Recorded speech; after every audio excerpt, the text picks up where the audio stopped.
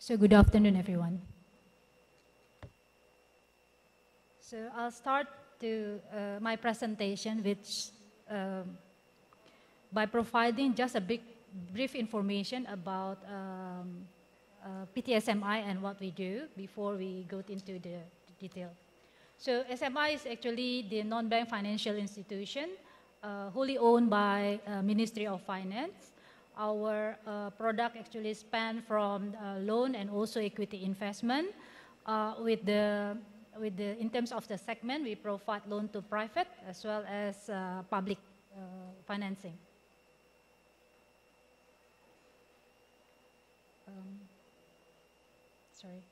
So SMI has a strategy in terms of the climate change and also SDG.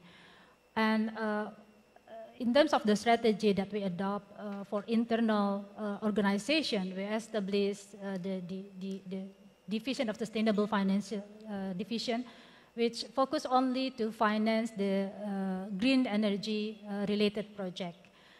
We also has imposed an environmental and social safeguard for every financing, every project preparation, and also investment that we do in our internal.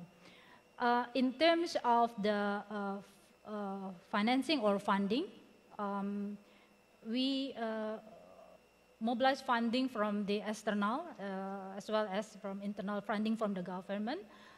For example, that we collaborate with the AFD, providing the facility for renewable energy project and the risking instrument. We also issues a green bond domestic locally in 2018. SMI is the first corporate green bond in Indonesia. And in terms of product, we established the product called the Geothermal Fund Management. This is to finance the exploration stage of the geothermal project. We also manage the fund coming from the government for the geothermal exploration, and also manage the fund sourced from the World Bank, which will be used by the private or SOE to finance the exploration project. Within SMI as well, we established the SDG Indonesia 1 as a platform actually assigned by the government for SMI to become the implementing agency for the SDG Indonesia 1 in Indonesia, whereby all the parties which has that interest on the SDG gather into this platform from multilateral, from development bank, philanthropy or donors, and even commercial banks as a blended finance platform. So SDG Indonesia 1 is actually the platform established to mobilize funding from external, from international, also from domestic. As data from the government mentioned that Indonesia needs about 18,000 trillion rupiah to achieve the SDG target by 2030. So it's a huge fund needed. So that's why the government actually set up this platform under the PTSMI. And the blended finance is become one of the solutions to be able, Indonesia be able to achieve the target of the SDG. So the concept of the platform is really to provide financing for development facilities, especially for SDG project, providing the risking facilities for SDG project, financing, and also equity fund. Let me get back to the previous page. So other than private finance, we are mandated by the government to provide financing to public, to the municipals. So during the pandemic, 2020 and 2021, we are assigned by the government as one of the counter-cyclical tools to provide under the program of National Economic Recovery Program to provide or extend loan to municipal. So there are about 92 municipals which enjoying this facility for the economic recovery. as well as that we become the a trustee for the government fund for the SOE which suffered or impacted by the COVID.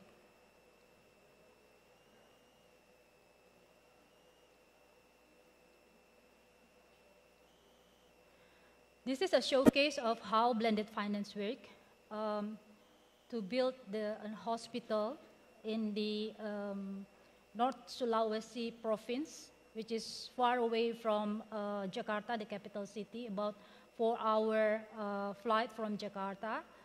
The blended finance coming from the World Bank and IIIB under the regional infrastructure development fund, which actually channeled to through SMI to finance this construction of the hospital. Other source of fund coming from government budget as well as the local government budget. And during the pandemic, because there is additional needs for the equipment of the healthcare equipment, so this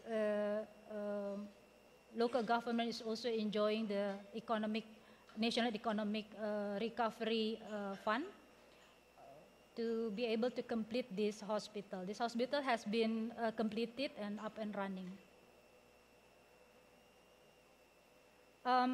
In terms of the funding to finance this SDG project, SMI not only rely on the funding from the government, which we enjoyed probably around 5 years ago. After the 27, we actually self-funding, getting the funding from ourselves. So the bonds is actually one of the source of fund of PTSMI at the moment. So in 2018, we issued sustainable green bond, about 500 billion rupiah, and has been utilized to finance the green project, which is renewable energy, the mini hydro project, and clean transportation or LRT in Jakarta. So to support the business growth, which is keep growing, we are the regular issuance of the bonds for the local bonds as well as the global bonds. The global bonds, our first debut is actually in 2021 when we issue about 300 million global bond to fund our business activity. We also looking at the thematic issuance of bonds issuance, sustainability linked loan or another green bond or sukuk bonds that we are currently looking at probably around next year or the following year. So in terms of capital market, mobilizing capital market, this is one of the example how actually the SIO's SDG Indonesia platform works under the blended finance, because we got the assistance from ADB to establish this facility, which is actually the credit enhancement facility. Credit enhancement facility is provided to the issuers, which is a developer of the hydro power, which already own about more than 100 megawatt mini hydro and hydro. And with this facility, they are able to upgrade the rating, 6-notch upgrade, so they can enjoy the cost reduction from the upgrade of the rating. I think that's all my presentation. Thank you. Back to the moderator.